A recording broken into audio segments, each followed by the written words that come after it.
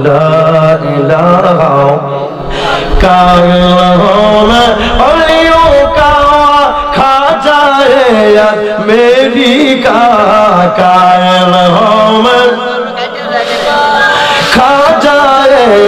मेरी का मानत ए हम जब दिल से आज मेरी शरीफ दरबार का कथा বলেন ঠিক কিনা ভালো লাগে না খারাপ লাগে আমার বন্ধুরে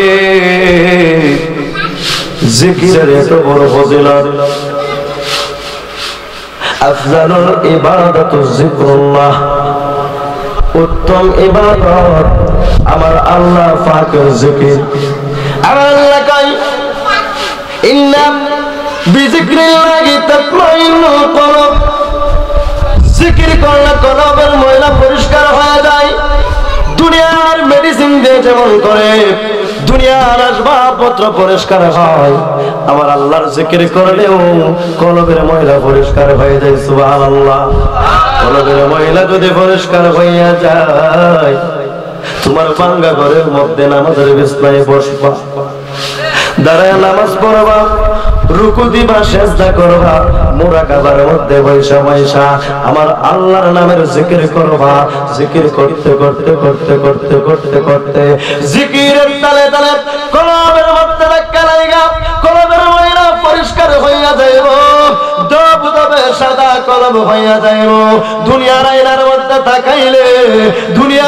মধ্যে তাকাইলে যেমন করে চেহারা দেখা যায় আমার আল্লাহ কয় তোমার কলবের মধ্যে তাকাইলে মদিনা দেখতে পারবা আল্লাহু আকবার আমরা মদিনা দেখতে চাই কি চাই আল্লাহ গো কলবের আয়নার দিকে তাকাইয়া শুধু মদিনা নয় মদিনার যিনি মালিক দু জাহানের বাদশাকে আমরা দেখতে চাই জবানটা খুলে মোহাম্মদ ইসমে জাতের জিকির করি আল্লাহ আল্লাহ আল্লাহ আল্লাহ আল্লাহ আল্লাহ আল্লাহ আল্লাহ আল্লাহ আল্লাহ মারহাবা আল্লাহ আল্লাহ আল্লাহ তোমার মত আমায় কে হো তোমার মত আমায় কে হো এত ভালোবাসে দেওয়া তাই তো আমরা তোমার দিওয়ানা মাশাআল্লাহ আল্লাহ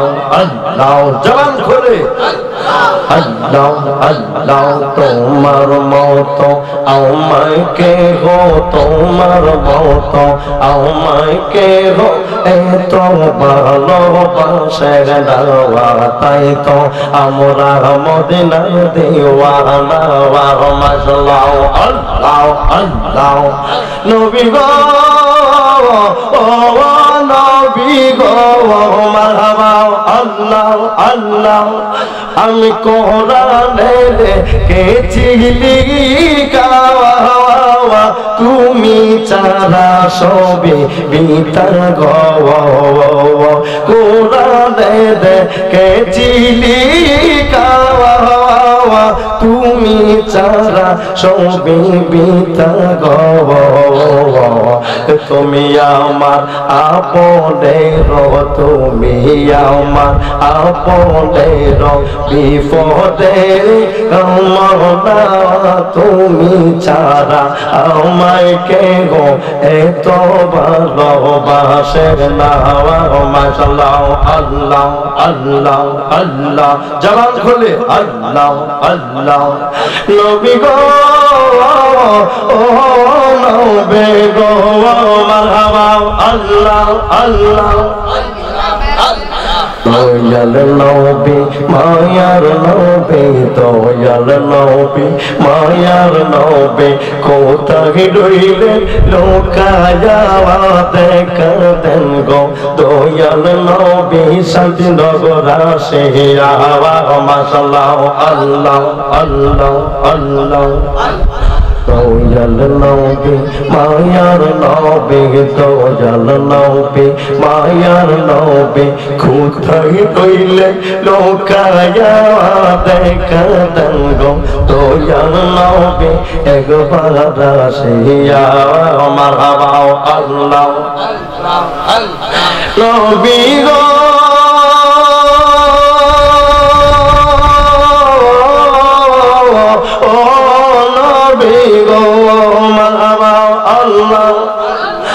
আপনার কথা মনে হইলে গো ভগবেশে যাই নয়ন জলে গো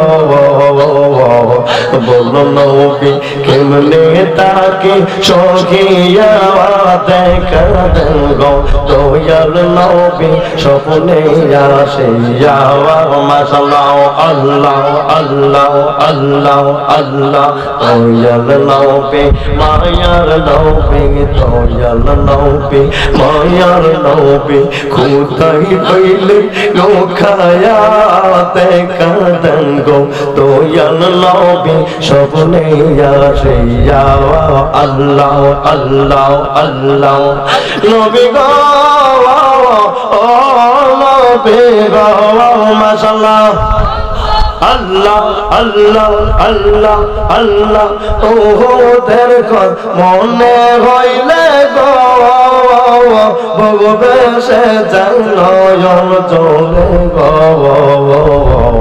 কাফেরেরা মারলো তীর কাফেরেরা মারলো পাথর এলো তালান বাবরিয়া দেখা দেন গো দয়াল নবী একবার আসিয়া মারহাবা আল্লাহ আল্লাহ লা ইলাহা ইল্লাল্লাহ মুহাম্মাদুর রাসূলুল্লাহ সাল্লাল্লাহু আলাইহি ওয়াসাল্লাম সকলে বলে মারহাবা আলহামদুলিল্লাহ আজকের এই আজিমুশ শান ঐতিহ্যবাহী চন্দ্রপুর শান্তিনগর যুবকদের উদ্যোগে এবং কবরবাসী রুহের মাগফিরাত কামনার্থে অষ্টম সুন্নি মহাসম্মেলন আজকের আজিমুশ শান ঐতিহ্যবাহী সুন্নি মহাসম্মেলনে যিনি সভাপতি হিসাবে আমার পাশে বসে আছেন আমাদের এই চন্দ্রপুর গ্রামের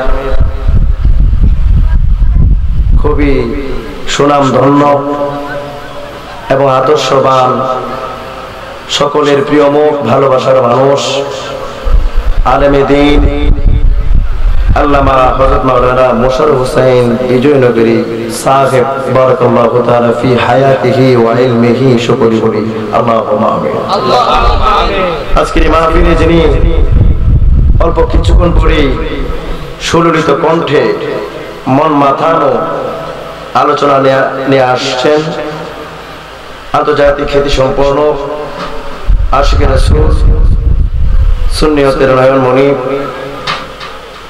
আল্লামা হযরত মাওলানা হাফেজ ওয়ালিউল্লাহ আশিকি সাহেব কেবলা আল্লাহ পাক যেন হুজুরকে সুস্থভাবে আজকের এই মাহফিলে উপস্থিত হওয়ার তৌফিক দান করেন সকলে আওয়াজ করে বলি আল্লাহুম্মা আমিন আল্লাহুম্মা আমিন আজকের মাহফিলে বিশেষ আকর্ষণ পীরজাদা অধ্যক্ষ আল্লামা মুফতি এনামুল হক কুতুবী সাহেব আলোচনা করেছেন হযরত মাওলানা হাফেজ জহিরুল ইসলাম আল-নাজরি সাহেব আলোচনা করেছেন হযরত মাওলানা কে এম আলামিন আশিকি সাহেব নিবেদক চন্দ্রপুর শান্তিনগরের সকল যুবক যুবতীকার উলামায়ে কেরাম উলামায়ে আহলে সুন্নাহ নওজোয়ান মুরব্বিয়ান বিশেষ করে আমার পাশে বসে আছেন আমার মহব্বতের চাচা জান সুপরিচিত মুখ ডাক্তার আব্দুল আওয়াদ দুরু ডাক্তার সাহেব ডানে বামে সামনে পিছনে আশিকে রাসূল আশিকে আউলিয়া পর্দানিশীন সরলা অবলা আমার মা ও বোনেরা সকলের খেদমতে আমি গুনাহগার হামিদুল ইসলাম হেলালির পক্ষ থেকে মোবারকবাদ বায়ন্দাবাদ মহব্বতের সালাম আবারও দিচ্ছি আসসালামু আলাইকুম ওয়া রাহমাতুল্লাহ। যেহেতু আলেম ওলামা বেশি সেহেতু অল্প সময় আপনাদেরকে কষ্ট দিব। যারা দাঁড়িয়ে আছেন, যারা রাস্তাঘাটে দোকানপাটে আছেন, সকলে চলে আসুন। মহান মালিকের দরবারে অসংখ্য গণিত শুকরিয়া, যিনি মায়া করে আমাদেরকে মহব্বত করে আজকের এই মাহফিলে কবুল করেছেন। কথা বলা ঠিক না? লক্ষ লক্ষ কোটি কোটি মানুষ রাস্তাঘাট, দোকানপাট, জেলখানায়, হসপিটালে, স্থলপথ, জলপথ, রেলপথ, আকাশপথ বিভিন্ন জায়গায় অবস্থান করতেছে। আমার আল্লাহ আমাদেরকে দয়া করে মায়া করে আজকের এই চন্দ্রপুরের শান্তিনগরের মাহফিলে কবুল করেছেন, সেই জন্য নিজেকে ভাগ্যবান মনে করতেছি। কথা বলেন ঠিক না? আমার বন্ধুরা,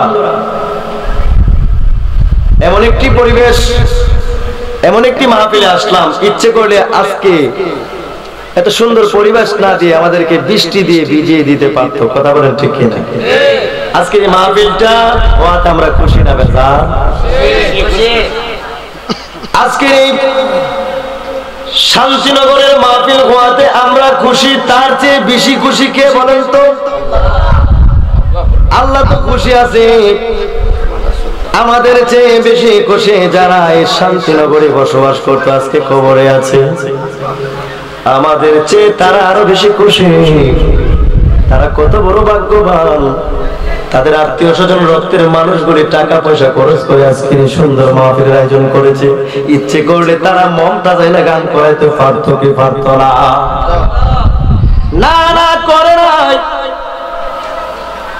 নবীর মহব্বতে আমার আল্লাহ পাকের প্রেমে পড়িয়া এত সুন্দর সুন্নিয়তের মাহফিলের আয়োজন করেছে। আমরা খুশি, কবরবাসীরাও খুশি, আমার নবীও খুশি। আমার আল্লাহ কয় আমিও খুশি। আল্লাহু আকবার। নবী আমার কয় উম্মত রে, লা ইউমিনু আহাদুকুম হাত্তা আকুনা আহাব্বা ইলাইহি মিন ওয়ালিদিহি ওয়া ওয়ালাদিহি ওয়ান নাসি আজমাইন।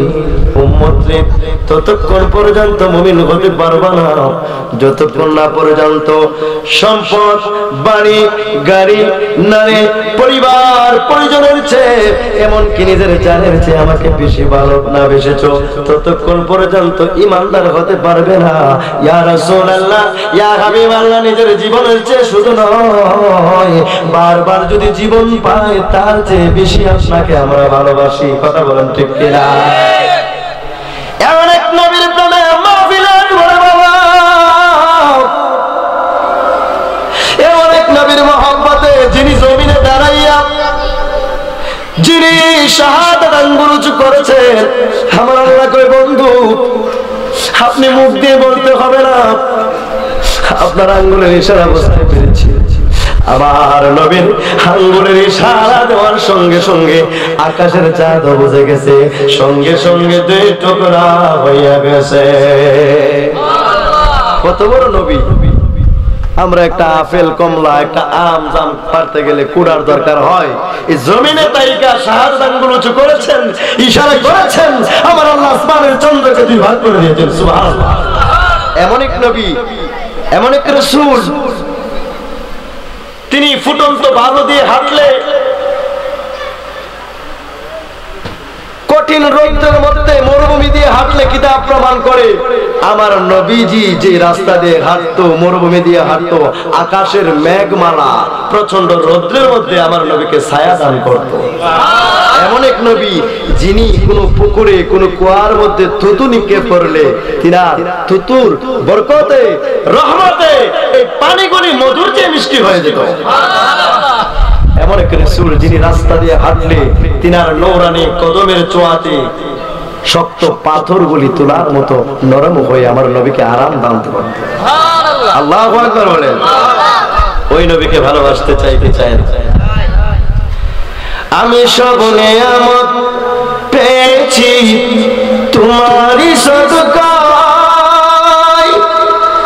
তাই তো আমি আল্লাহর পরে তোমার গুণ গাই গো, তোমার গুণ গাই। আমি গাইব গুণগান তোমার মহব্বত লইয়া, আমি বাঁচতে চাই তোমার উম্মত হইয়া। কথা বলুন ঠিক কিনা? কেমন এক নবীর মহব্বতে এসেছি।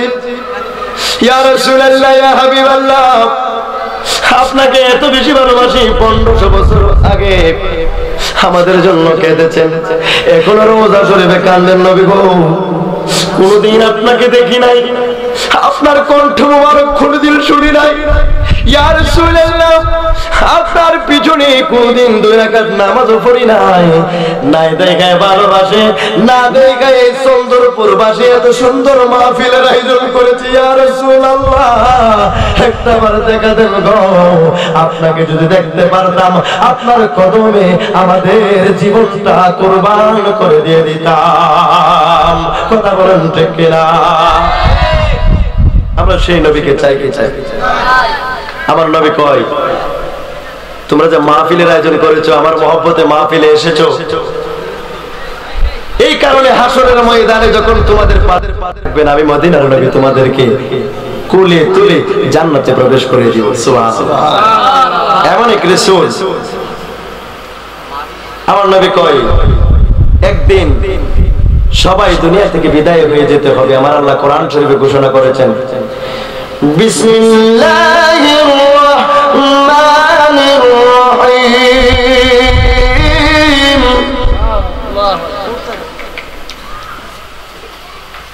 কুল্লু নাফসিন যায়িকাতুল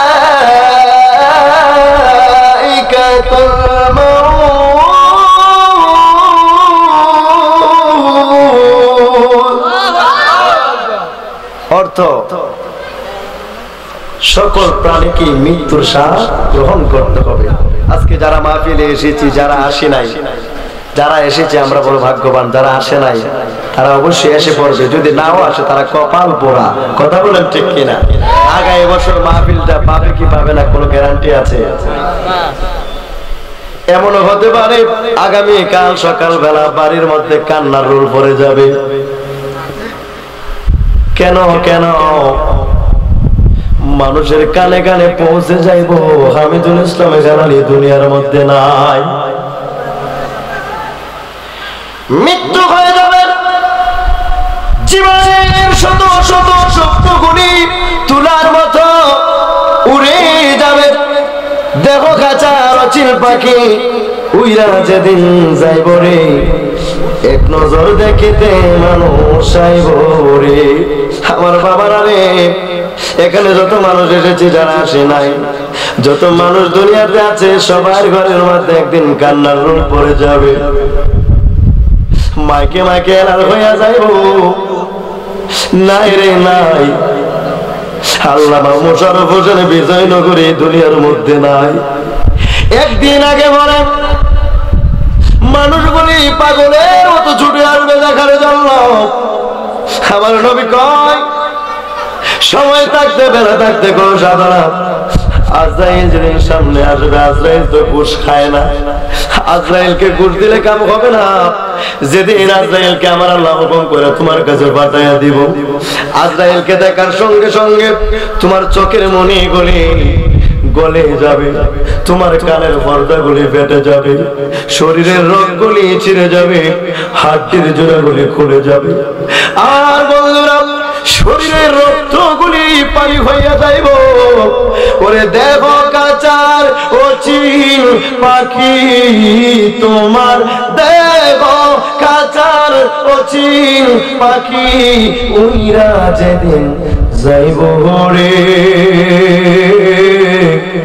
এক নজর দেখিতে মানুষ আইব রে।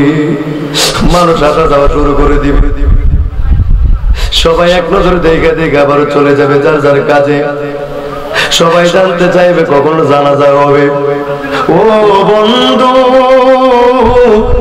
ও আমার শান্তিনগরের বাবারা মা বোনেরা, কেউ যাইবে বাঁশ কাটার জন্য, কেউ যাইবে মাটি কাটার জন্য। কথা বলেন ঠিক কিনা? কেউ যাইবে গরম পানি করার জন্য। এমন একটা মানুষ আছে রে ফাগুনের মতো চার গাছের বাজারে তোমার জন্য কাফনের কাপড় কেনার জন্য যাইব রে বাবা। সবাই জন শেষ, সবাই জন সমাপ্ত, তোমার জানাজার নামাজ পড়ার জন্য গোসল করানো হবে। তুমি যেদিন দুনিয়াতে এসেছিলা সেদিনও তোমার গোসলটা আরেকজনে দিয়েছিল। কথা বলেন ঠিক ঠিক? যেদিন দুনিয়াতে প্রথম এসেছিলা নিজের গোসলটা নিজে দিতে পারো নাই, তোমার কানে কানে আজান দেওয়া হয়েছিল, আমার নবী কয় উম্মত জন্মের পরে যে আজান দিয়েছিল সেই আজানের তো একামত হয় নাই, নামাজও হয় নাই। জানিয়ে রাখো উম্মত রে, যেদিন মইরা যাইবা সেদিন কিন্তু তোমার সেই আজানের নামাজ অনুষ্ঠিত হইব। কত জানাজার পড়েছি নামাজ, দিয়েছি কত দাফন, সবাই পড়ে কত জানাজার মাঝ, দিয়েছি কত দাফন। কোথায় জানি আছে আমার তৈরি সাদা কাফন, জানাজার পড়েছি নামাজ, দিয়েছি কত দাফন। কোথায় জানি দুলছে দুলছে বাঁশের ঝাড়, কোন সে মাটি কোনখানে ডাকে রে বারবার, কোন বাতাসে দুলছে যেন কোন সে বাঁশের ঝাড়, কোন সে মাটি কোনখানে ডাকে রে বারবার। কোথায় যেন বড় যাত্রী আছে রে চারজন, জানাজার পড়েছি নামাজ, দিয়েছি কত দাফন। জানি না রে বাবা আজকের মাহফিলে জানি কোন মানুষটা আমার মতো আব্বা হারাইয়া উপস্থিত হইব। শান্তিনগরের বাবা রে, ওই কবরবাসীরা অপেক্ষায় বসে আছে আমার সন্তান ওই শান্তিনগরের মাহফিলে যাই আমার জন্য একটু দোয়া করব, হুজুরের কাছে দোয়া চাইব, মানুষের সাথে বসে বসে চোখের পানি ছড়ব, আমার জন্য একটু দোয়া করব।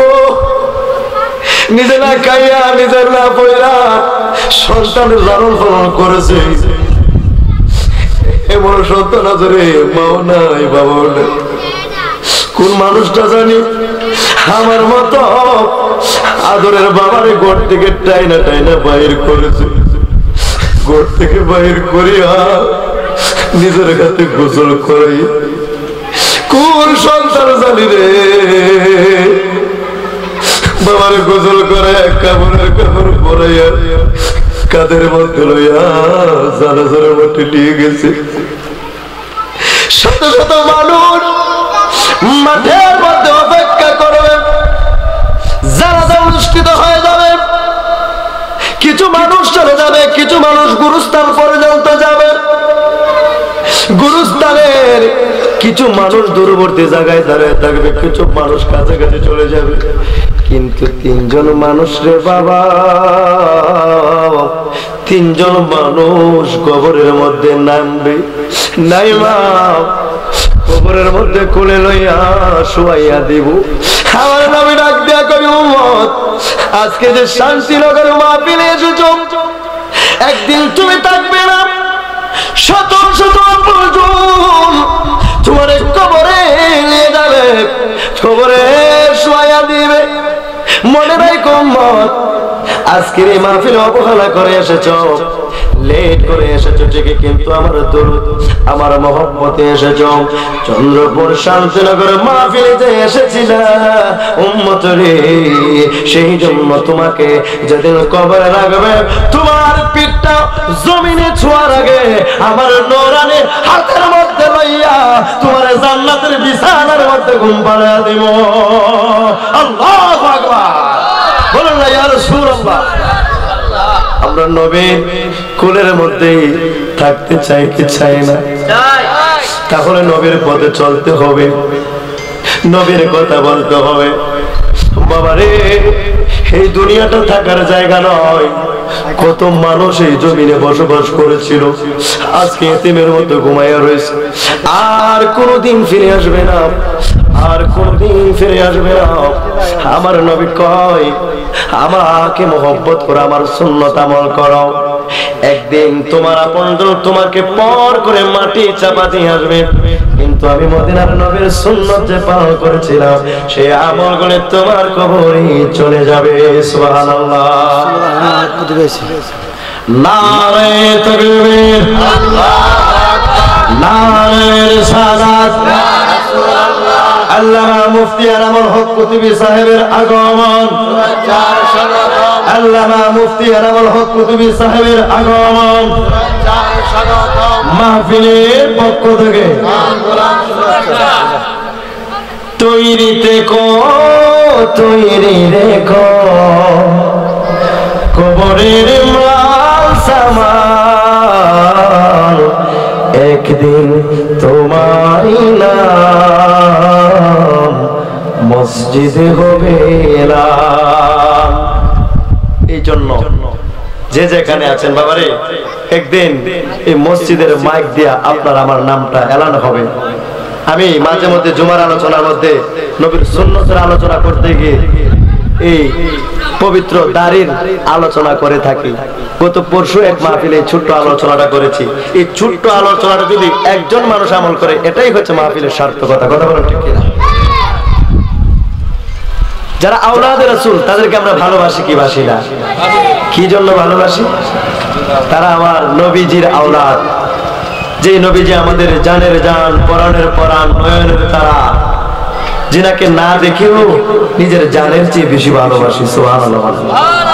সেই নবীজির মহব্বতে নবীজির আওলাদগণকে ভালোবাসি, আলেমগণকে ভালোবাসি।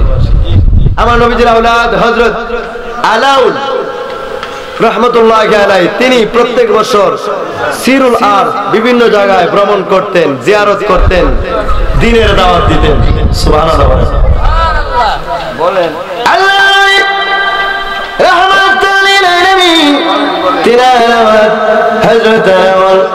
প্রত্যেক বছর দিনের কাজে, তাবলীগের কাজে বিভিন্ন দেশে আগমন করতেন। ও বন্ধু, আমার শান্তিনগরের বাবারা গভীর মনোযোগ। তো এক বছর তিনি কি করলেন? তিনি ইরাক মতান্তরে ইরানের এক শহরে ভ্রমণ করলেন দিনের কাজের জন্য। সেখানে যাইয়া তিনি সবার সাথে কোলা কৌশল মত বিনিময় করতে লাগলেন। সবাই তিনাকে স্লোগান দিয়ে নারে তাকবীর, নারে রিসালাতের ধ্বনি দিয়ে দিয়ে সবাই আপ্যায়ন করতে লাগলেন। সবারই একটা ইচ্ছা, যদি হুজুর আমার ঘরে একটু যায় তাহলে আমার ঘরের মধ্যে হুজুরের কদম পড়লে আমার ঘরটা ধন্য হয়ে যাবে। সুবহানাল্লাহ। সাধারণ আমরা মসজিদের ইমাম, আমরা অনেক মানুষের দাওয়াত করে, হুজুর যদি একটু নিতে পারি, হুজুরের কদমটা পড়লে দোয়া করুক না করুক, তারা তো নায়েবে রাসূল, আল উলামা ওয়ারাসাতুল আম্বিয়া, তারা নবীগণের ওয়ারিস। তারা যদি ঘরে আসে আল্লাহর রহমত নাজিল হয়। সুবহানাল্লাহ বলেন। শুধু তাই নয়, কোন হাফিজে কোরআন, কোন মাদ্রাসার ছাত্র যদি কোন গুরুস্থানের পাশ দিয়ে যায়, এই গুরুস্থানের আযাব বন্ধ হয়ে যায়। সুবহানাল্লাহ।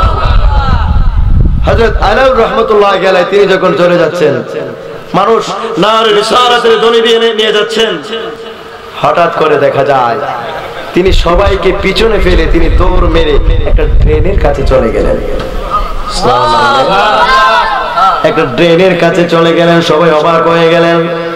এত সুন্দর পোশাক, এত সুন্দর নূরানি চেহারা, তিনার পায়ে হাতে চুমো খাওয়ার জন্য আমরা অস্থির পাগল হয়ে আছি তিনাকে দেখার জন্য। আমাদের সাথে সময় না দিয়ে তিনি ট্রেনের কাছে চলে গেলেন। কেন? ব্যাপারটা কি? সবাই লক্ষ্য করতে লাগলেন। ড্রেনের কাছে যাইয়া ড্রেনের মধ্যে একটা লোক কাজ করতেছে। ওই ড্রেনের লোকটাকে উপরে তুলিয়া ড্রেনের লোকটাকে বুকের মধ্যে জড়াইয়া বারবার কপালে, মুখে, হাতে, অঙ্গ প্রত্যঙ্গে চুমু খাইতেছে। সবাই অবাক হয়ে গেল। এত সুন্দর জামা, সাদা জামাগুলি কালো হয়ে যাচ্ছে মহিলাতে। ব্যাপার কি? ট্রেন থেকে মানুষ তুলে কি জন্য চুমু খায়? ড্রেনের মানুষটা তো কামলা, ড্রেনের মানুষটা তো কাজ করে, দিন মজুর, তাকে এত কেন ভালো লাগলো? রহমাতুল্লাহি আলাইহি সবাই একই প্রশ্ন, হুজুর আমরা আপনাকে দেখার জন্য আপনার সাথে কথা বলার জন্য পাগল হয়ে আছে, অস্থির হয়ে আছে। কি জন্য হুজুর গো? ওই ডেরের লোকটাকে তুলে আপনি চুমকাইতেছেন, আদর করতেছেন। আমার নবীর আওলাদ ডাক দেখো, জগতের মানুষ হতে পারে লোকটা কাজ করে, কর্ম করে, গরিব, ফকির, রিকশাওয়ালা, সিলজিওয়ালা, ভিক্ষুক হতে পারে, কিন্তু তার মুখে যখন দেখলাম নবীজির দাড়ি, আমার নবীজির সুন্নাত মুবারক ময়লা দিয়ে ভরে গেছে, আমার মন চাইছিল রে আমার জিহ্বাটা দিয়া তার দাড়িগুলি পরিষ্কার কইরা দে। আল্লাহু আকবার। মান আহাব্বা সুন্নতি ফাকাদ আহাব্বানি ওয়া মান আহাব্বানি কানা মাই ফিল জান্নাহ। আমার নবীজি কয়, যারা আমার সুন্নতকে ভালোবাসে তারা যেন আমাকে ভালোবাসলো, আর যারা আমাকে ভালোবাসবে তারা যেন আল্লাহকে ভালোবাসলো, আর যারা আল্লাহকে ভালোবাসে তারা অবশ্যই জান্নাতি। সুবহানাল্লাহ। আতিউল্লাহ ওয়া আতিউর রাসূল। এমন এক নবীর মুহাম্মদে মাহফিলে আসলাম, আমরা দাঁড়িয়ে রাখতে চাই কি চাই না? আমার দুলাল ভাই ইনশাআল্লাহ আজকের এই মাহফিল থেকে ইনশাআল্লাহ দাঁড়ি। মরে গেলে নামাজ কয় ওয়াক্ত পড়ছো দেখা যাবে না, রোজা কয় রমজান পড়ছো দেখা যাবে না, হজ জীবনে কয়বার করেছো দেখা যাবে না, ভালো কাজ কয়টা করছো দেখা যাবে না। মরে গেলে হুতায় রাখলে শুধু দাড়িখানেই দেখা যাবে। আল্লাহু আকবার কইন। আমার নবী কয়, হাসরের ময়দানে লক্ষ লক্ষ কোটি কোটি মানুষের মাঝে কে আমাকে দুনিয়ার মধ্যে বেশি ভালোবাসতে, মুখ দিয়ে বলতে হবে না, ফেরেশতারা বলতে হবে না। আমি যখন আমার উম্মতের চেহারার দিকে তাকাইবো, তার দাড়ি থেকে নূর মুবারক চমকাতে থাকবে, ওই নূর মুবারকের আকর্ষণে সে অটোমেটিক আমার কাছে কাছে চলে আসবে। সুবহানাল্লাহ। সাধারণ চার গাছের জমিনে এনআই উচ্চ বিদ্যালয়ের মাঠে কোনো অনুষ্ঠান হইলে মন্ত্রী সাহেবের কাছে যাইতে কিন্তু ব্যাপার আছে, হাজার হাজার লক্ষ লক্ষ মানুষ হয়ে যায়। দুনিয়ার একজন এমপির কাছে, মন্ত্রীর কাছে যাইতে ঠেলা ঠেলি ফালাফালি করতে হয়। আমার নবী কয়, হাসরের ময়দানে লক্ষ লক্ষ কোটি কোটি বিলিয়ন মিলিয়ন অসংখ্য মানুষ থাকবে। দুনিয়ার মধ্যে যারা সুন্নাত পালন করেছে, আমাকে মহব্বত করেছে, তারাই আমার তত নিকট থাকবে। সুবহানাল্লাহ। নবীকে ভালোবাসতে চাই কি চাই না? যেই নবীকে ভালোবাসলে, আমার নবী কয়, মান যারা কবরি ওয়াজাবাত লাহু শাফাআতি ইয়াউমাল কিয়ামা। আমাকে ভালোবেসে ঈমানের সহিত আমার রওজা শরীফ যারা জিয়ারত করলো, তাদের জন্য সুপারিশ আমি নবীর ওয়াজিব হয়ে গেছে। সুবহানাল্লাহ। যেই রওজা শরীফ সম্পর্কে আমার নবী কয়, ইন্না রাওজাতুন নবী সাল্লাল্লাহু আলাইহি সাল্লাম আফজালুল কাবাতুল মুশাররাফা ওয়া আফজালুল আরশে মুআল্লা। রওজা শরীফ ভিতরে যে ধুলিকণা বালিকণা আছে, প্রত্যেকটা ধুলিকণা কাবা শরীফের চেয়ে নয় কোটি কোটি গুণ দামি হচ্ছে, আরশে আজিমের চেয়েও দামি। সুবহানাল্লাহ। আজকে যারা মক্কা শরীফ গেছেন, কাবা শরীফের গায়ে একটা পাথর আছে কি নাই? আমার পাশে যিনি বসে আছেন, আমার মহব্বতের ভাইজান আল্লামা হযরত মাওলানা মোশাররফ হোসেন বিজয়নগরী সাহেব, তিনি কত বড় ভাগ্যবান, নিজে ওই ঠোঁট দিয়া কাবা শরীফের আসওয়াদ পাথরে চুমু খেয়েছে। আলহামদুলিল্লাহ বলেন। এক নবীর মহব্বতে মাহফিলে আসলাম। নবীজি শুধু নয়, নবীজির কদম, নবীজির অঙ্গ প্রত্যঙ্গ যেই বস্তুর মধ্যে লেগেছে সবাই দামি হয়ে গেছে, সব বস্তুগুলি দামি হয়ে গেছে। সুবহানাল্লাহ। কাবা শরীফের গায়ে কত মানুষ চুমু খায়, চতুর্দিকে কত মানুষ দেখা যায়, কিন্তু সবচেয়ে বেশি মানুষ দেখা যায় আসওয়াদ পাথরের কাছে। বাংলাদেশি বলেন, পাকিস্তানি বলেন, ইন্ডিয়া বলেন, ফিলিস্তিনি বলেন, নাইজেরিয়া বলেন, সৌদি আরব বলেন, দুবাই বলেন, প্রত্যেকটা দেশের মানুষ যারা কাবার কাছে যায়, কাবার চতুর্দিকে যত মানুষ থাকে তার চেয়ে বেশি মানুষ থাকে আসওয়াদ পাথরের কিনারায়। কি জন্য? কি জন্য? মক্কা শরীফে তো জায়গার অভাব নাই। জাবালে নূর, জাবালে চোট, নবীজির আগমনের জায়গা, আবু হুবাইস পাহাড়, সাফা ওয়াল মারওয়া, কত জায়গা আছে, মাকামে ইব্রাহিম আছে, কত সুন্দর সুন্দর উত্তম উত্তম জায়গা থাকলে সকলে শুধু কাবা শরীফের আসওয়াদ পাথরের কাছে চলে আসে। ডাক দেয়া কয়, আশিকে রাসূল রে, কাবা শরীফ তোমার এত ভালো লাগে কেন? সবাই একটাই জবাব, একটাই চিন্তা, একটাই বাসনা। আমার নবীজি কইছে, আমার নবীজি বলেছে, যারা আসওয়াদ পাথরে ঈমানের সহিত চুমু খায় এবং তাদের জিন্দেগির গুনাহগুলি চলে যায়, এই জন্য চলে যায়। আশিক রাসূল কয়, এই জন্য আমি চুমু খাওয়ার জন্য ঠেলাঠেলি ধাক্কা ধাক্কি করে পাগল হইয়া যায়, পাগল হইয়া যায়। এই জন্য কেননা আমার নবীজির নূরানি ঠোঁট মুবারক দিয়ে সে আসওয়াদ পাথরে চুমু খেয়েছে। আসওয়াদ পাথর দামি হয়ে গেছে নবীজির ঠোঁট মুবারক লাগার কারণে। সুবহানাল্লাহ। কোরআন শরীফের সাথে রিয়াল এবং গিলাফ থাকার কারণে লক্ষ লক্ষ টাকার ফার্নিচার করে, লক্ষ লক্ষ টাকার ফার্নিচার করে সারাদিনই লাইট চাইতেছে, আজও পর্যন্ত কোনোদিন বক্স কাটের মধ্যে চুমু খাই নাই, সালাম দেই নাই। কেন? দামি দামি কাপড়, ফায়রা ফায়রা দই, আজও পর্যন্ত সালাম করি নাই। কোরআন শরীফের গায়ে মাত্র 20 টাকার দামের টেটলন কাপড়ের রিয়াল, কোরআন শরীফের গায়ে 20 টাকার প্লাস্টিক মার্কা রিয়াল, কাঠের রিয়াল থাকার কারণে, লাইকা থাকার কারণে, সম্পর্ক থাকার কারণে পায়ের মধ্যে রাখলে চুমু খায়, পরে গেলে চুমু খায়। একটাই কারণ, কোরআন শরীফের সাথে রিয়ালের সম্পর্ক হয়েছে, কোরআন শরীফের সাথে 20 টাকা দামের টেটলন কাপড়ের সম্পর্ক হয়েছে। সেই জন্য রিয়াল দামি হয়েছে, কাপড় দামি হয়েছে। কাপড় বলে, রিয়াল বলে, কোরআন শরীফ বলে, যেই নবীকে না সৃষ্টি করলে, সৃজন না করলে রিয়াল হইতো না, কোরআন শরীফ হইতো না, কিচ্ছু হইতো না। সেই নবীর দাম কম না বেশি? হাত তুলে বলতে হবে কম না বেশি? নারে তাকবীর, নারে রিসালাত, আহলে সুন্নাত ওয়াল জামাত। আমার ওয়াজ বুঝতে পারছেন? এই জন্য বলি, আমার নবী কয় আমার সুন্নতকে আঁকড়িয়ে ধরতে হবে, আমার আদর্শকে তোমরা আঁকড়িয়ে ধরতে হবে। আমার আদর্শের মাঝেই জান্নাত নিহিত। সুবহানাল্লাহ। আজকে আমরা আশিকে রাসূল, মাশুকে ইলাহি, নারে তাকবীর, আল্লাহু আকবার, নারে রিসালাত, ইয়া রাসূলুল্লাহ, আহলে সুন্নাত ওয়াল জামাত, জিন্দাবাদ জিন্দাবাদ, আহলে সুন্নাত ওয়াল জামাত, জিন্দাবাদ জিন্দাবাদ। আল্লামা মুফতি এনামুল হক কুতুবী সাহেব, জিন্দাবাদ জিন্দাবাদ। হুজুর কেবলার আগমন, শুভেচ্ছা স্বাগত।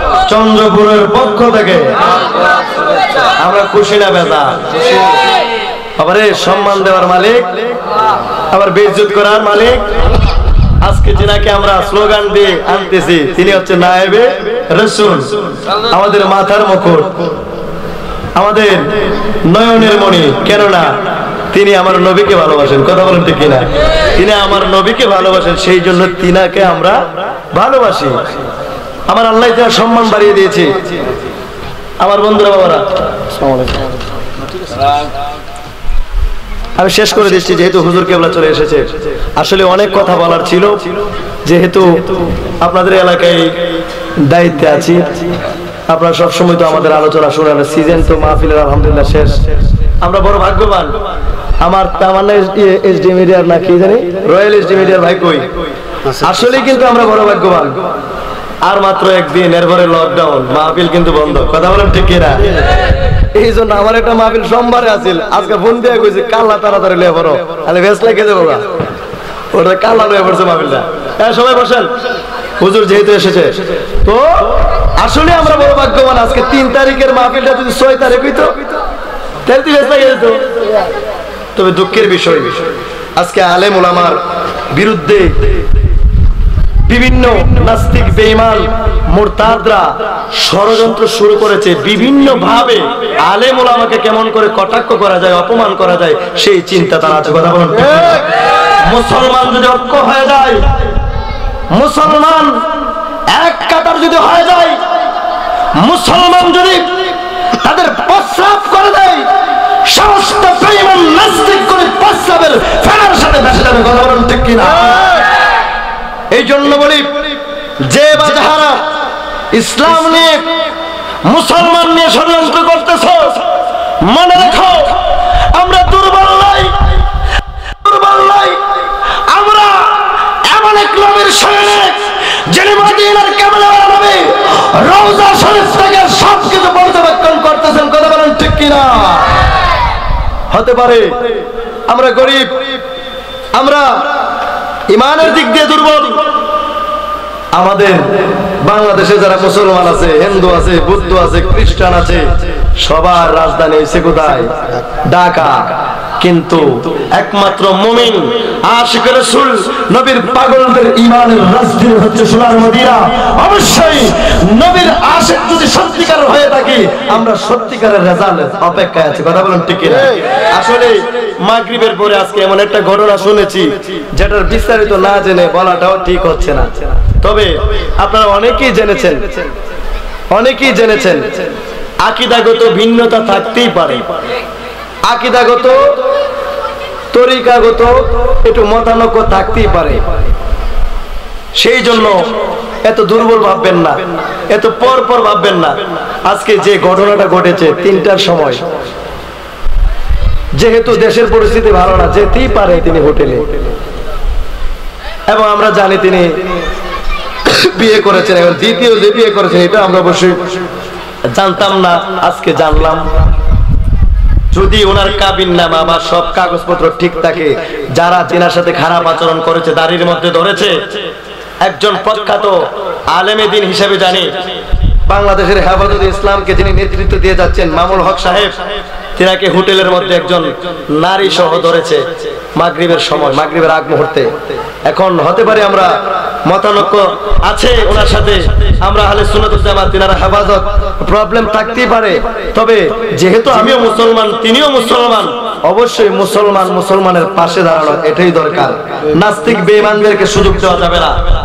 সরকার মহোদয়কে বলবো, অবশ্যই আপনি সম্মানিত এবং সুবিচারক, আপনি এটি তদন্ত করে হোটেলের মালিক এবং সাংবাদিক যারা ওনার দাড়ির মধ্যে ধরেছে, উনি একজন আলেম, উনি দুষ করতে পারে, নবীর সুন্নাতের সাথে বেয়াদবি করাটা ঠিক হচ্ছে না। গত কয়েকদিন আগে এরকম ভাবে একজন আলেমের মুখের দাড়ির মধ্যে টান দিয়ে ধরেছে, যারা নবীর সুন্নাতের মধ্যে হাত পায় তাদের হাতগুলি কেটে ফেলতে হবে, কথা বলেন ঠিক কিনা? তাদেরকে ছাড় দেওয়া হবে না। বড় কষ্ট লাগে, কিছু হলেই মোল্লা বলে গালি দেয়, কিছু হলেই দাড়ি নিয়ে কটাক্ষ করে। আরে দুষ করলে আমি করেছি, আমার দাড়ি তো দুষ করে নাই। আমার নবীর সুন্নাতকে কটাক্ষ করে কেন কথা বলে? সরকার মহোদয়, ফেরাউন, নমরুদ, সাদ্দাত, তিনারাও দেশে রাজত্ব করেছে, আপনিও করেছেন, আপনারাও করতেছেন। সুবিচার করেন, যদি তিনি দোষী হয়ে থাকে অবশ্যই তিনার বিচার আমরাও চাই। যেহেতু তিনি সব আলেম উলামাকে লামায়া এখন যদি হোটেলের মধ্যে গিয়ে এসে এই কাম করে, অবশ্যই তিনার বিচার হওয়া দরকার। তবে তিনি যদি নির্দোষ হয়, অবশ্যই তিনার পক্ষে আমরা আছি। যেহেতু আমরা মুসলমান, আমরা সকলেই সুবিচারের অপেক্ষায় এবং সঠিক তথ্য জানার অপেক্ষায় বসে রইলাম। আল্লাহ পাক কবুল করুক আমার হুজুর কেবলার কাছে আপনাদের কসবা এবং নবীনগরের সুপরিচিত মুখ পীরজাদা অধ্যক্ষ আল্লামা মুফতি এনামুল হক কুতুবী হুজুর কেবলার কাছে দোয়া চেয়ে আমি বিদায় আরজ করছি। আসসালামু আলাইকুম ওয়া রাহমাতুল্লাহি ওয়া বারাকাতুহু।